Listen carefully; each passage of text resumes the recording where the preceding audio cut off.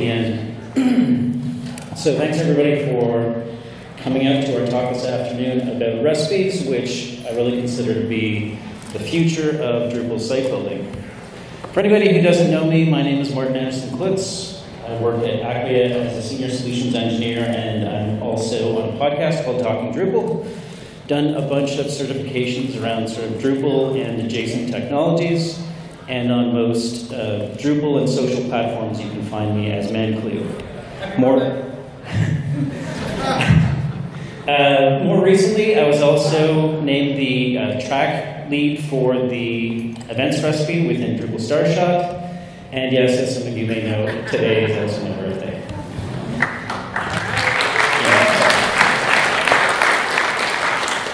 Also want to give a big shout out to all of the awesome sponsors who made it possible for us all to be here to have conversations like this one, and really at no cost to us, so that's pretty awesome. So what are we going to talk about today? We're going to talk about why recipes are useful, some big news, what goes into a recipe, how you can apply them, some of the things that we're working on, and last but not least, we're going to get hands-on and actually get something cooking. So why was there a need to have this system that we're calling recipes? So for a long time, Drupal has had these distributions and install profiles as a way to sort of quickly add a set of capabilities to your website, but they always came with a set of problems. So the distributions themselves can be difficult to keep updated. Once you have your site already created, you can't sort of retroactively go back and add a distribution to it. And you can't really sort of mix and match them. So a lot of times they're extremely opinionated. You couldn't say, like, I'm going to start with the Commerce Kickstart and then also the Red Hen Razor. It's like you sort of have to pick a lane and stick with it. And then the other problem is, if you're somebody who's new to Drupal, you might realize after you're halfway down the road of creating your site that these things exist, and at that point it's too late. So the solution that we came up with is what we're calling recipes. It's really a lightweight way to add configuration to your site. They can install modules, but can't have any of their own code. They're composable, so you can have recipes that call other recipes, which means you can have sort of very granular ones, but also maybe site recipes that will install a whole bunch of other recipes to give you a really solid starting point. You apply a recipe to your Drupal site. You don't install it, because once you apply it, it basically goes back to being inactive. It's not a thing that you would say is active on your site. It's just it has put its configuration into your site architecture. Recipes are by design easy to share and don't lock you into any particular path. You can sort of rip out the configuration that a recipe had applied at any point. So the big news from a little bit earlier this year is that phase 1 of the recipe roadmap is complete. So phase 1 was really about saying, let's have a system where we can actually take these recipes and apply them to our site. So that was released in Drupal 10.3. There were a few sort of enhancements as part of Drupal 11. It is still officially an experimental API, and so I think we're going to continue to see lots of advancements in the coming months for recipes. So some of the things that were in phase 1, really having a class in core that can parse out this recipe.yaml and the composer file. Basically having the have a recipe runner that will go through the different elements that are sort of part of that recipe. So primarily the recipe.yaml file. We'll get into the guts of what makes that up, but doing things like installing other recipes if that's called for, installing any other sort of modules or themes that might be called for, importing some of the configuration that's provided by those modules or themes, potentially selectively or on more of a bulk basis, and then running what we call configuration actions, which are really a more flexible way to add configuration to your site. And potentially most critically also having an API so that contrib modules or even custom modules can define their own config actions, which also makes it very expandable as well. So a quick timeline. This whole idea of recipes was really proposed about, a little over 2 years ago in Portland, 2022. Later that year, Alex Pott gave a demo of it in DrupalCon Prague, and then there was lots of work over the next 2 years around really building out the infrastructure for the entire recipe system. And this year, we've seen a lot of progress in terms of things that we can actually now start to use. So lots of progress around config validation. We'll talk a little bit more about that. There's been a lot of work within the community around getting Drupal's install profiles converted over to recipes. So the first one was the standard profile, and then more recently, the minimal and umami profiles converted over. There's also, as we talked about, phase 2 being complete and phase 1 being complete, phase 2 beginning. And now with Drupal 11's release, a variety of improvements and lots of traction actually right now on recipes in the issue queue there. So what goes into a recipe?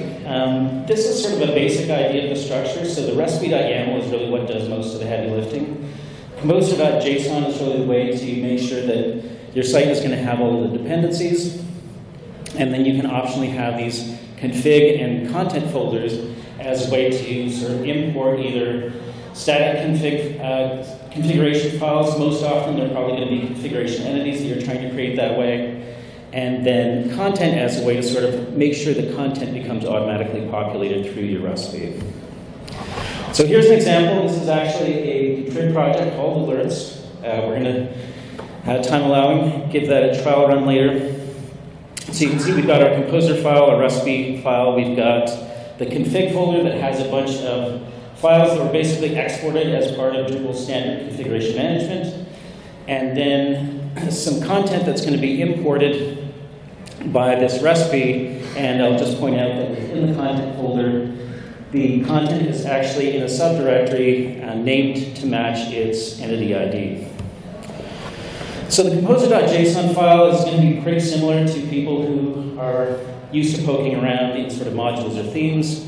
You know, most of the metadata is the same. The probably critical difference here is the type of Drupal recipe, which is something new, and then defining whatever your dependencies are in this case, a couple of other recipes, as well as a Drupal module. The recipe.yaml file has a number of different components. Again, some similarities with like an info.yaml file that you may have seen already. It's going to define things like the name and description. You can have an optional type key, so that's going to, in things like the project browser, potentially allow for grouping things that are sort of common. And then anything that you put under the recipes is going to automatically get applied before your recipe. The install is really for where you can specify modules or themes that you want your recipe to install. But when it installs them, it's not going to install all of their configuration. It's only going to use what it calls like basic configuration, so kind of like what you would have on like a settings page or something like that. I would say critically the difference is it's not going to import any configuration entities that are provided by the default configuration for those modules. But what you can do is use this config import key within your recipe.yaml. And so you can see examples here of either providing a wildcard to say, bring in everything that's provided by that module, or you can selectively pick out specific ones that you want to make sure that the recipe will get imported. So to me, the most powerful part of recipes is this idea of configuration actions, because it's really where it becomes very, very flexible and gives you, as a recipe author, the ability to be very nuanced about how and when you're going to make certain changes to the site's configuration. A config action has really three main components. So you need to specify basically the ID of the configuration you want to manipulate. You have to declare what action to take, and then provide some arguments, and which arguments you need or which ones it can accept will really depend on a variety of factors, including which action it is that you're using, whether you're using, for example, the singular or the plural form of the config action, and so on.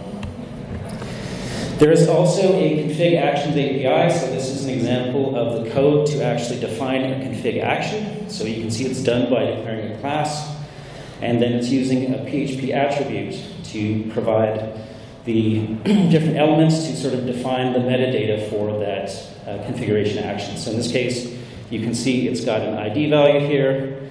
It's actually, in this case, specifying which entity types this config action can be used against, because there are sort of fundamentally two different kinds of config actions.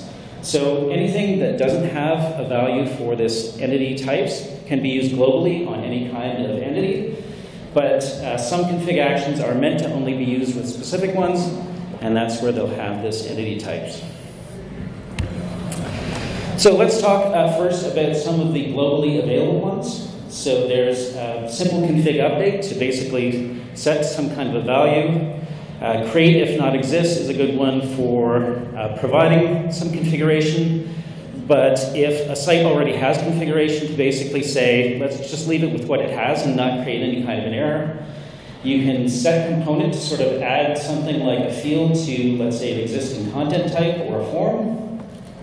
And then things like create or third-party settings are sort of ways to add to the site in ways that sometimes are a little bit more nuanced. Set third-party setting is sometimes if you need to add like filter configuration or some other things as well. But there's a QR code here. I'm also going to make these slides available at the end. There's going to be another QR code to get them all, and I'll have them posted probably to the GovCon website as well. So definitely available to go through much later. For the config entity actions, the ones that are really specific to different kinds of config, got a few examples here, but as you can see, there's many more. I think there's about 16 different ones that apply to a variety of different kinds of config entities. So grant permissions as a way to say, we want to add a permission to certain roles. You can have, add node types or add taxonomy vocabularies to workflows to sort of programmatically say we're providing events as a new content type. We can also automatically add those to specific workflows. We can do things like, add a field to all bundles. So again, rather than having to sort of individually declare those as things that you want to add. And in a similar way, you can use the add item to toolbar if you're providing some kind of a new filter, as an example, or a new button to make sure that that gets added to whichever editor that you need. And you can also do these in sort of broad strokes using these wildcards. So as an example here, you can see taking an action to say we want to add this particular permission to all available roles, or maybe we want to add this field to all available content types. It becomes a really powerful way to not have to be specific, not have to sort of repeat yourself in terms of manually doing the same sort of configuration change over and over, or even having to anticipate if it's something that you know should be applied sort of site-wide.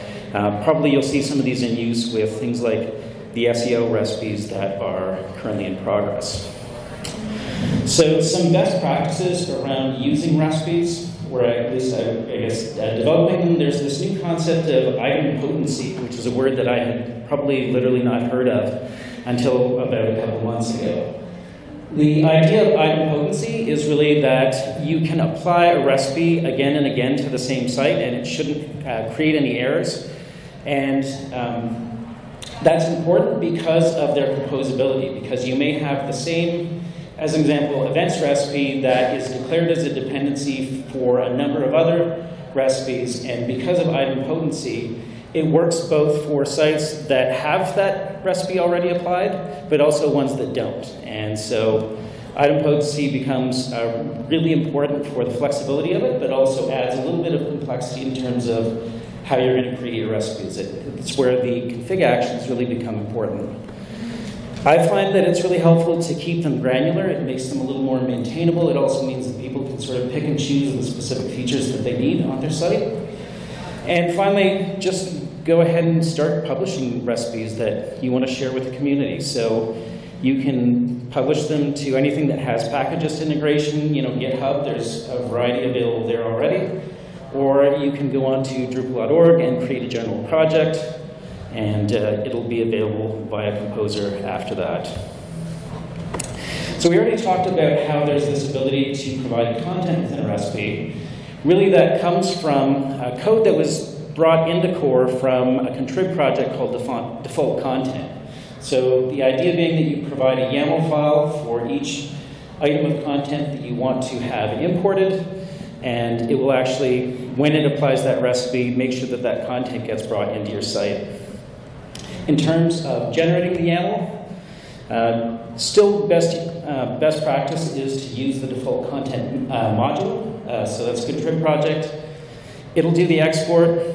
Again, you'll notice as part of the folder that it creates that it has subfolders for each of the different entity types that you've asked it to generate, and you want to make sure that you keep that structure intact and sort of put that into the content directory within your recipe. And then once that's in there, whenever you apply the recipe, it's going to validate that content, make sure that the structure of the YAML is sound, and then it'll import that into the site that is applying the recipe.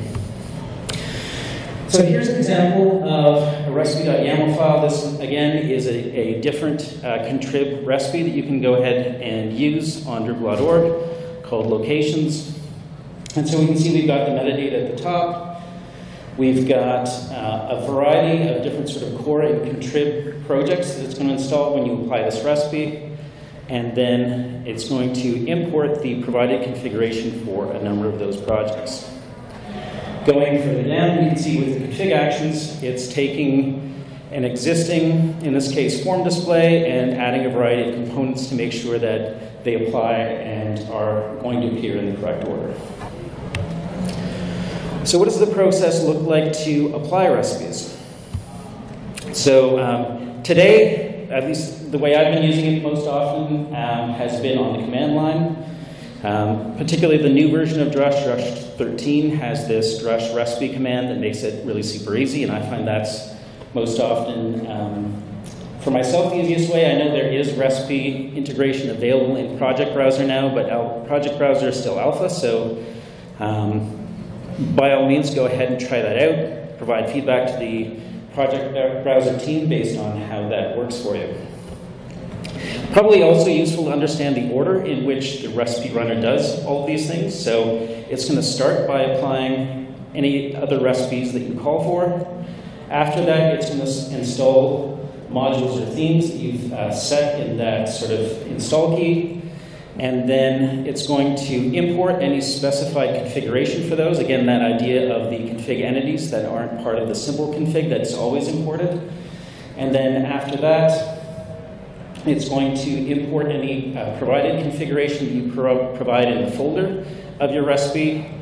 Following that, it's going to apply the configuration actions, and then as a last step, it's going to import the content that you've created. So there's been a lot of work this year. We already sort of mentioned briefly about turning the core. Oh, that's exciting. Let's try. Oh, we got it back. Okay. I'll try not to touch it. So we already mentioned that there's been a lot of work in terms of turning those core install profiles into recipes, partly as a way to say we've got a set of functionality that we know we want to reproduce, and going through the exercise of turning those into recipes is going to give us a really good idea of the kinds of ways that recipes need to manipulate configuration to provide the same capabilities as the distributions that they're intended to replace. So if you wanted to install core just using recipes and not with any kind of an install profile, here's an example of what that script would look like. But here's also a look at some of the recipes that make up what's now standard as a recipe at replacing the profile. So you can see there's a lot of different recipes in there. And one of the things that's interesting is maybe you're building a site where you're not using the standard recipe, maybe you're using minimal, or maybe you're not even using anything at all. You're just sort of doing a bare install of Drupal core. You can use any of these either on their own or as part of your own custom recipe to sort of build out exactly the configuration architecture that you need. There's also quite a bit of work that was done on getting the umami install profile into recipes. A little bit of a different exercise because it's really meant to be a lot more opinionated in terms of the end result that it's designed to create. So at the end of the day, it's probably going to be fewer sort of reusable pieces there, but can also be an interesting way to see where Umami has reused some of the elements from within the standard recipe, but where sometimes it's gone off and sort of created its own elements as well. So hopefully that gives you an idea of how you can start to now use these as building blocks to sort of either start to build out your own site or even build your own recipes if there are particular ways that you'd like to build sites over and over again. So what are some of the things that the community is working on today in terms of this recipe system? One of the big ones is this idea of unpacking recipes. So as we talked about in your composer file, you can require other recipes, you can have dependencies that are sort of themes or modules, and the recipes that you declare as dependencies can have their own sort of chain of dependencies as well. So Composer will do a great job of bringing all of that into your website, but by nature, once you've applied a recipe, it doesn't really need to live in your code base anymore. But if you use Composer to sort of remove that dependency, then all of those modules and themes that were brought in by requiring that recipe are now going to be gone from your site. Composer is basically going to take them out, and that's going to leave your site in not such a great place because it's looking for or expecting to find a bunch of modules and themes that aren't going to be there anymore. So the idea of unpacking recipes is after you install, I have to keep hashing this out, after you apply a recipe, the idea of unpacking is that it would actually add those dependencies directly to sort of your site composer.json so that when you can at that point get rid of the actual recipe from your composer.json and your site will continue to work as expected. There's also been a lot of work around config validation. So a lot of this work is done. When recipes were sort of early stage and probably more alpha, I guess you would say, you could go to apply a recipe, and if there was some kind of a validation error, it might be sort of partially installed and leave your site in a state where it wasn't working too well because it had imported some configuration but not others, and so it could be in basically a semi-broken state. So now it does a lot of validation up front to make sure that all of the configuration can be brought in before it starts making changes, and then it'll basically stop and show you an error if there's a problem before it actually makes any changes to your site. This one I would say is largely done. There's been some discussion lately about potentially making some of the errors that it throws a little more verbose to sort of provide some feedback around what some of the more specific issues are. So there has also been a lot of work around making config actions a little bit more dynamic, being able to move away from having to sort of specifically specify exactly where certain things should happen. So we already talked a little bit about the wildcard config actions, but then there are also some config actions that are designed to sort of go across a variety of different things. So we can see here we've got instantiate on all bundles, sort of the same idea, or grant permissions per media type. And then you can provide a list and it'll sort of apply those for you. So again, making it a lot more flexible so that you can build out recipes that are going to be more universally applicable and don't have to sort of be limited in terms of the functionality they provide. So some of the things that are part of officially phase 2 of recipes are things like having a UI for applying recipes and recipe discovery. So both of those obviously very tightly tied to things like Project Browser. There are already some recipes on Drupal.org, but understanding, do we need to have a special project type for that? Should there be some kind of a way, in the same way that you can search for modules on Drupal.org, a way to sort of search and discover recipes? Some form of automated testing for recipes would definitely help in terms of, as these things continue to sort of get updated and changed, making sure that certain parts of them don't get broken or have regressions in the process. Making sure that the unpacking we talked about is something that core can support. Making sure that the recipe runners will always make changes or apply recipes sort of sequentially, as opposed to trying to potentially run those in parallel. and then also a system for potentially asking for user input before you apply a recipe. So the example, we saw the location recipe earlier, the idea potentially being, let's say, if it's going to require a Google Maps API key to be able to work as expected, to ask the site builder for that, so that once they apply the recipe, everything works out of the box. They don't have to figure out where they need to go to put something like that in. So there's also been recently committed a couple of config actions that are specifically for blocks, and really to make it a lot more flexible in terms of how you add blocks to your site. Because today you can add blocks through simple configuration, but you have to explicitly provide things like, what's the name of the theme? So on the back end, you can probably, most people will have Claro, but that might not be their active admin theme.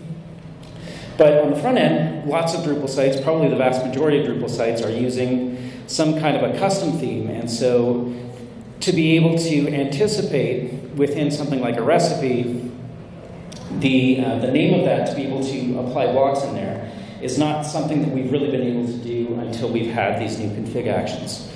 So you can say things like place a block on whatever the default theme happens to be. Instead of having to sort of specifically name the correct region, you can provide like an array of different regions to say, if you find any of these, use that, and then you can have a default region. You can provide something that's going to be really common, like content. And then you can also use keywords. So you can say, put this block in the sidebar region and make it put it at the top, basically. And it'll do all of the work of figuring out what's the actual weight value that block has to be used when it's imported, so that it'll apply and show exactly as intended. So there's also been quite a bit of work in terms of providing documentation. So both as an end user as well as for developers to, again, understand things like what are the config actions that are available and how can I use them. Unfortunately today, those are all part of the GitLab repo for the recipes project. So there's a lot of work that needs to be done in terms of getting those moved into the main Drupal.org documentation. And for anybody in the audience who's feeling really inspired and wants to help out, this would be a great place to start by helping out with getting that documentation moved. There is also a wiki for the recipes cookbook, which is kind of a directory of existing recipes. So you can go to here, there's a QR code. It's also linked in the slides. And it's a great place to go to sort of understand what are some of the things that you can use on your site already today to help you with site building. So there's a few things in there. I think some of the Canopy ones are more about like getting the admin experience of your site set up.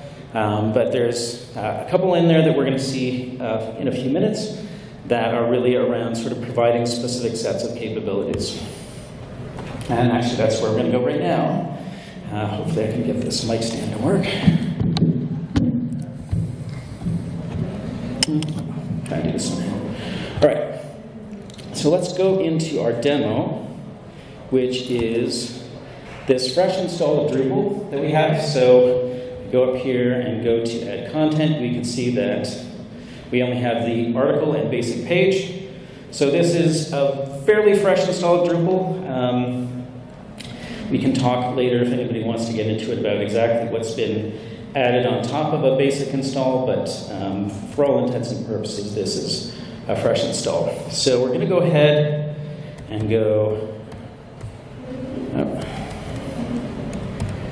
ddev drush recipe and go ahead and install our events recipe.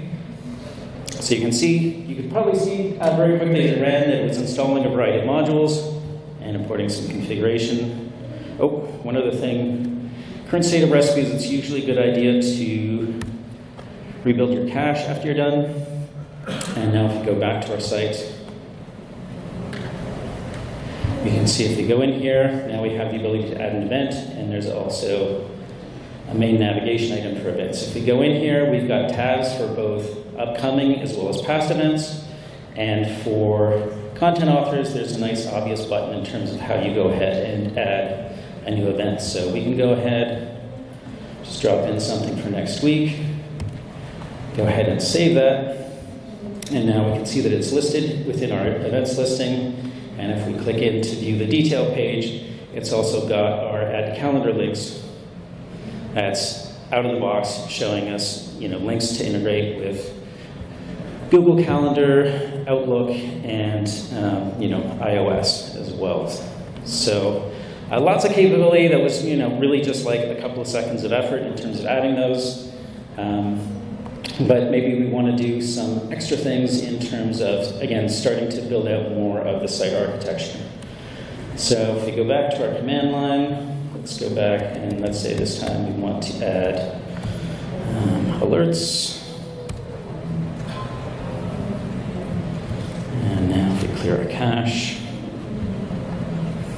refresh our page, you can see now we have this tab at the top of our site that says to add an alert. So if we go in here and we say, GovCon is awesome. I want to make sure the whole world knows when they come to our site.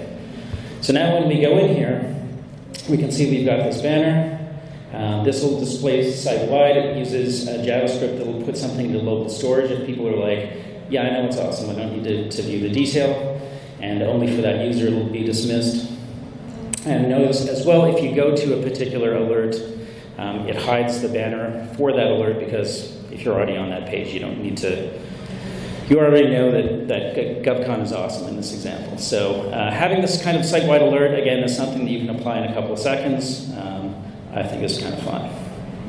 And then we'll do one more example here in terms of, in this case, having quick links. Here we go. So, variety of different projects that have been installed there. And now if we go back to our site, actually this time we're going to need to navigate back to the home page to see it. We've got this ability to add links to our home page. So we could say, let's go ahead here, grab in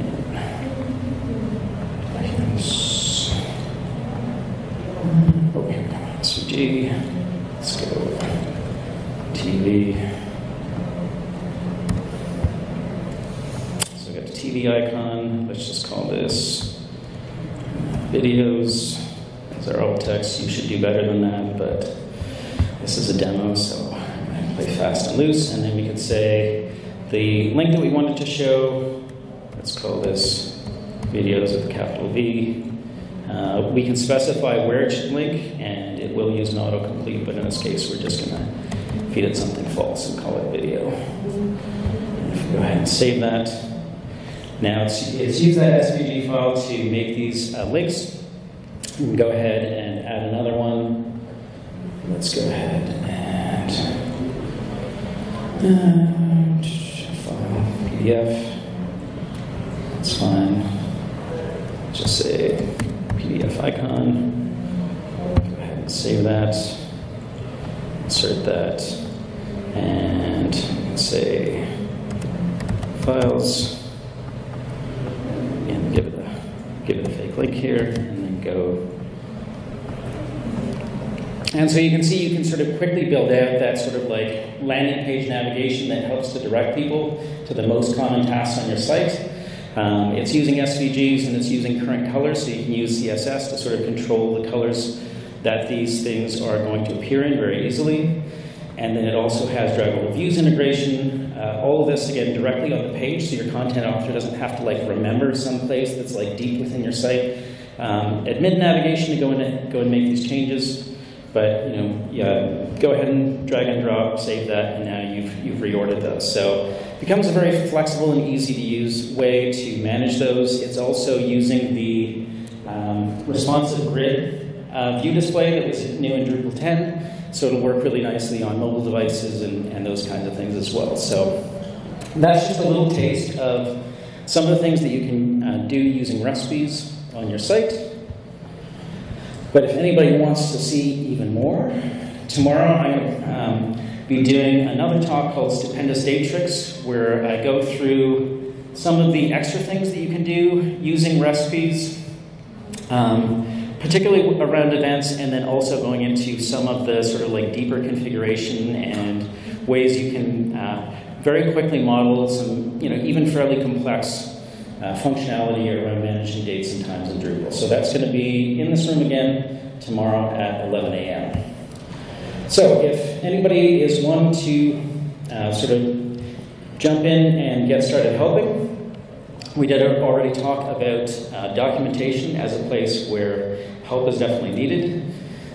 Also, anybody who wants to help either developing or testing some existing recipes, or even helping to get that system of test coverage, all of those would be incredibly helpful. People who want to sort of add to that library of available recipes, that's also going to be really helpful. There is a recipes channel in Drupal Slack that folks can join, and every other Tuesday at 1600 UTC, you can go ahead and be in there, be part of the discussions that happen sort of asynchronously within that Slack channel. And then there are also going to be contrib events at things like DrupalCon, so that's also a really excellent way to sort of be part of the community effort on this. So there is also within the Drupal CMS project this meta issue about all of the different tracks. So you'll notice that a lot of these are around either helping to build out recipes that are already reasonably well defined, maybe helping to create definition around what some of these recipes should do, or some of these are even just proposals around like, is this a recipe that we should build? So there's lots of ways to contribute based on what your passion is in terms of being involved in these things. Also wanted to give a shout out to some of the folks that have really been instrumental in building out the recipe system. So, we mentioned Alex Pott, but also Wim Leers, Fenna Proxima, Jim Birch, and really a whole host of other people that have done a ton of work. I even see a few people in the crowd here that I know have been helpful. So thanks to all of you who have been part of this effort.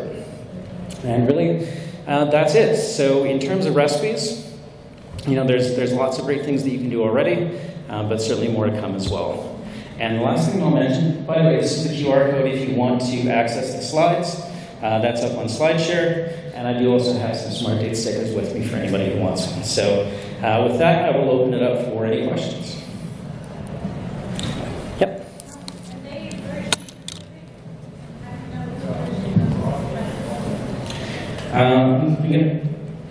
Didn't hear all that. It sounds like you're asking about the recipes version specific. So I feel like most of what's in the recipe system today should work for both Drupal 10.3 and Drupal 11. There may be some subtle things that work better in 11 than 10.3, but I feel like certainly for the remaining life of like 10.3 and 10.4, we'll probably see there should be fairly good parity there. Certainly until like Drupal 11.1, where you may start to see more innovations that are happening on the Drupal 11 side of things.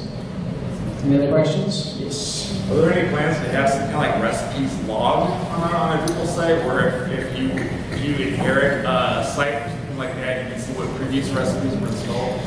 So the question is whether there's a plan to have a recipes log so that if you inherit a site, you'll be able to see what recipes have been applied. So there's sort of two answers. The first is that by design, recipes do not leave a trace in the site that they're applied to. That being said, what I've heard is that there's an intent for the project browser to keep track of that so that it can do things like recommend recipes that could extend something that you have applied. So not meant to act as kind of an audit log, but more as a way to sort of recommend things that are more likely to be helpful. Any other questions? Yes. What's the process like for creating a new recipe? So the question was, what's the process for creating a new recipe?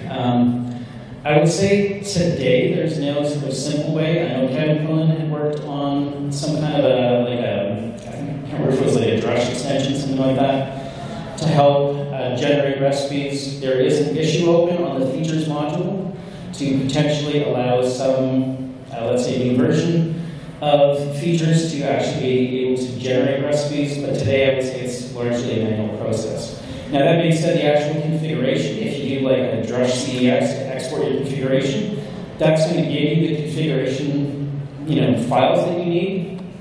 And then, through some trial and error at this point, you can sort of figure out which things would be better as config actions versus, just providing those as straight files. I would say, particularly if you're taking that kind of granular approach, oftentimes it's not a lot of work to create a recipe that way, but there's a little bit of sort of trial and error, at least today, I would say, in terms of creating those. How would you go about debugging those? So the question is, how would you go about debugging a recipe? That's a great question. So the honest answer is, it will depend on the kind of error that you get. I've recently run into a couple of errors that were really problems, not as much with the recipe as with some of the code that's still officially experimental that's in core. So sometimes it's not always straightforward. If it's just a case of a recipe saying, so one of the common things that I've run into at the early stage of working on a recipe is that it'll say something like, so again, going back to that idea of idempotency, it'll say, oh, well, this particular piece of configuration already exists in the site and is different from what's provided.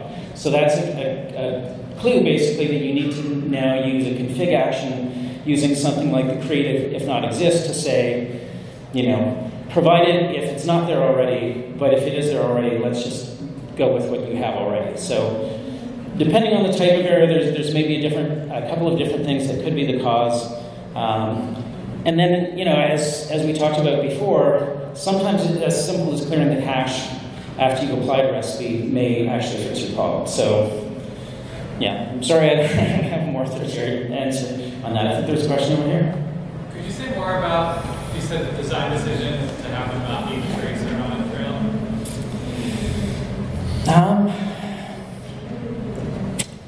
I wish Alex Pop was here, because I'm sure he could give a better answer on that than I am.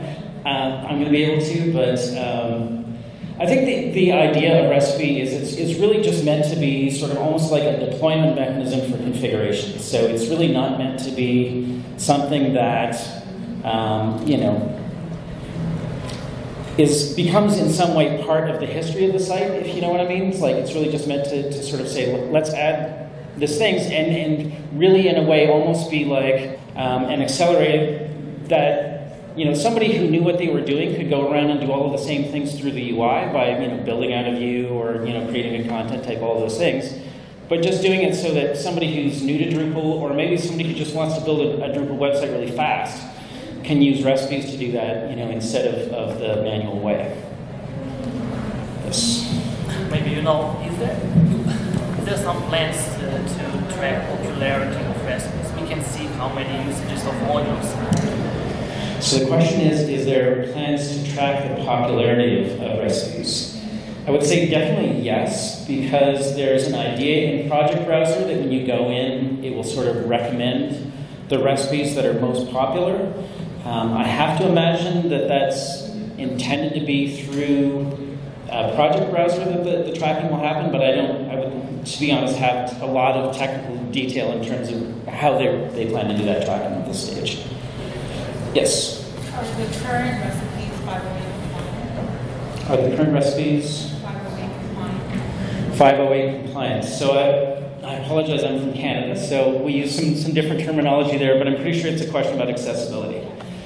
So I would say at this point, there probably hasn't been a lot of work done necessarily on that. I mean, certainly if you look at something like the ones that the Canopy team has done around like spinning up your admin experience on a new site, I have to imagine that a lot of the sites that they build are 508 compliant, so I would assume that they're not too terrible, but to the extent that recipes may bring in and configure certain, let's say, in the case of the events one that we saw, the Smart Date widget, I know there's been testing on that particular module for accessibility, but whether, it can be sort of certified as 508 compliant, there's probably going to have to be some trial and error. So to the extent that there are recipes that are going to be part of, Starshot / Drupal CMS, as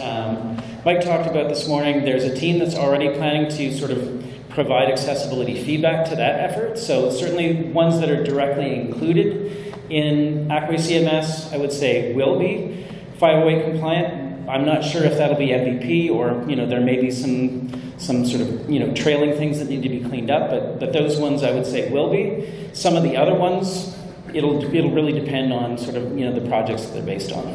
Yeah. Yes?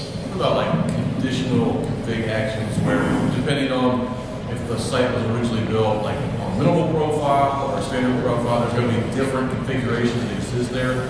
Is there a way to say, okay, so this was built on minimal, therefore apply this configuration conditionally, or if it was built on standard, do a different thing? So the question was, is there any ability to do a config action that will sort of conditionally apply perhaps one set of configuration versus another based on what was originally installed via something like the standard or minimal recipes in core. So the simple answer is no. By design, recipes are not supposed to make decisions. There's not really meant to be sort of conditional logic.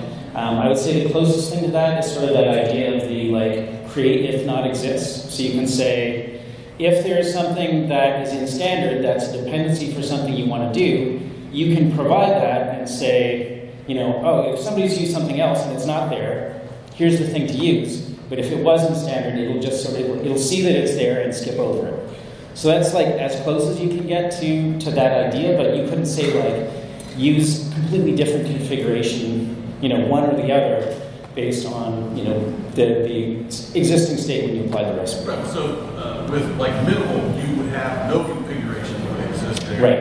And with standard, you would have configuration that you might need to override. That's the part it does have a value, but I wouldn't change that value that becomes default out of standard. There's probably ways to do that.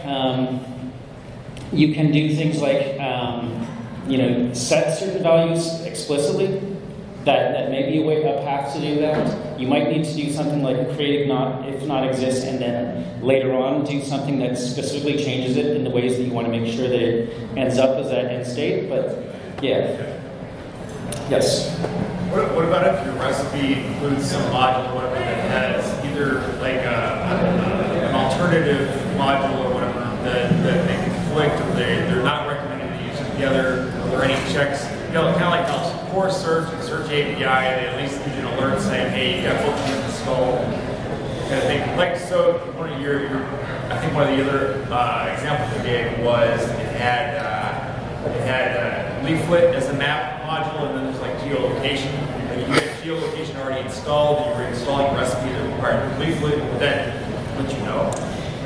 So the question was, is there anything in the recipe system to handle almost like contraindications? So say if you've got something on your site that isn't going to play well with something that the recipe is going to add, is there something to sort of anticipate that and warn you that you shouldn't basically apply the recipe? I would say today there's nothing that I know of, but I can see where there would be value in that, and maybe that would be something good to open up as an issue on the recipes and distributions project.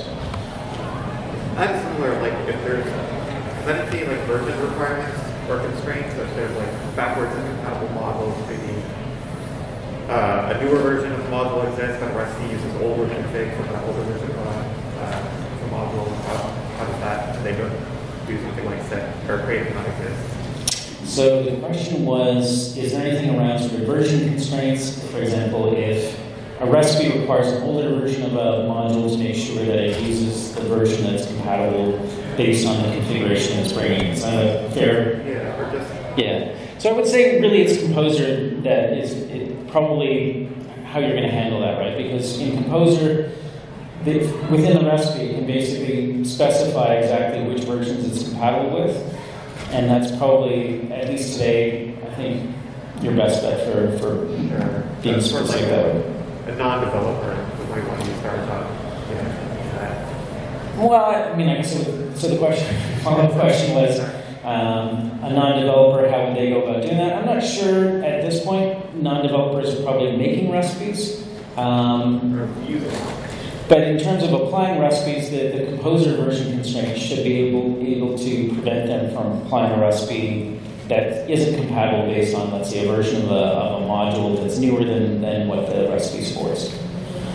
Any other questions? Oh, someone? My assumption is that once it's applied, then you export the config and deploy that as you would do through your lifecycle.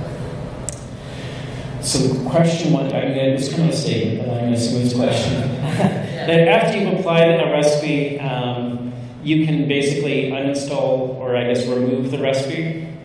How do you get the config up from your local environment to production? Okay, so the question was, once you apply a recipe, how do you get the configuration from your local up to, let's say, your staging or your production server? So once you apply the recipe, it really becomes part of your site configuration, and so then when you do your standard configuration export, that will now be part of that set of configuration YAML files that you're probably already version tracking, and then you're going to put that into a merge request and get that reviewed and deployed between environments and have it do all those things. So it's really the same as if you had done all of the same changes by hand. Yes. Yes. Is the recipe itself interviewed? Like the existence of the recipe in the basis? Is that the fact that you used it, like install the file is saved in config that you used it originally, or recipes like that at all? So I think the question was: is there anything in the site configuration or just general code of the site to sort of indicate that the recipe was used? And the answer is really no. I mean, if the recipe is part of your code base and it's still there, then you'll be able to see that. But technically, as somebody who to the earlier example, inherited the site, I can see that the recipe is there, but I won't necessarily know if it was actually applied or not. Yes? Sorry to follow up on that again. So can recipes be removed? So recipes can be removed, but the challenge is that unpacking idea that we talked about before. So you can remove the recipe, the configuration will still be in your site, but if you actually composer remove the recipe, then all of the dependencies that were brought in by that recipe are no longer there. And so if a recipe requires 6 modules, right, and you had 2 of those modules already installed before you install the recipe, and somebody's trying out a recipe, and they say, oh, I don't want it, and then they remove the recipe, it's gonna also just remove those 2 modules that were pre-existing. Okay, so the question was, if you, let's say a recipe calls for 6 modules, 2 of them you already had installed on your site, you try it out, you decide you don't want it, and then you compose or remove the recipe. Is it going to remove those 2 files that you had previously? Because you had composer required them previously, they would still be in your composer.json as requirements, so removing the recipe shouldn't remove them from the code base. They would still be there in your composer.json. So you can have overlapping requirements in your composer file, like today. And recipes doesn't change that. Yes? If I wanted to make a new config action, that would have to be a core contribution. So the question was, if you wanted to create a new config action, would that have to be a core contribution? It would be if you wanted it to be something that everyone can use, but technically you could, because it's essentially a class, you could put that into a contrib module, you could put that into a custom module that only exists on your site if you don't think that it's going to be useful to anything outside your particular site. So I could ship a module with the recipe. That would only work. So the question was, could you ship a recipe that includes its own config action? Is that right? Or like a custom module that would define the config action with the recipe that would only work. So what you could do is put your config action into a custom module and then have a recipe that requires that, installs that first, and then does a config action based on it. Yeah. All right, I think I'm well over my time here, so